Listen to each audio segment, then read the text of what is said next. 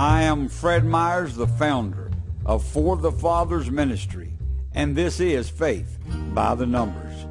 Count your way to wisdom, and number 119 of this series, 7 particular things for forgiveness. The Old Testament had many rituals in order to approach God and receive forgiveness.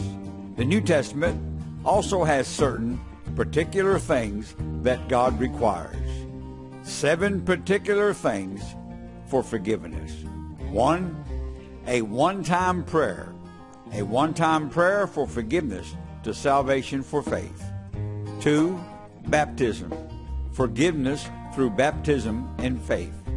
3, belief. Forgiveness by belief in the name of Jesus Christ. 4, a special prayer of faith. The prayer of faith for forgiveness for healing. 5, granting forgiveness. We receive forgiveness by forgiving others. 6, God's Word. We receive forgiveness because the Word makes us clean. 7, the daily prayer. The daily forgiveness found in daily confession. Forgiveness is the grace and mercy that God grants us, and we grant others.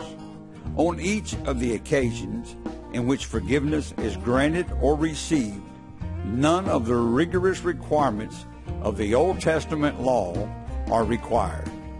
Old Testament believers would be shocked to see how gracious God is in this age.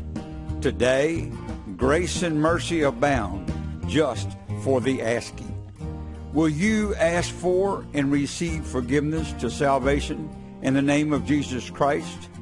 And having freely received salvation, will you give others the same forgiveness that you received?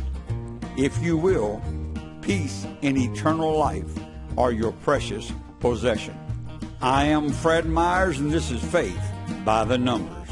It is my prayer that many will count their way to wisdom through this series and find the peace that surpasses all understanding.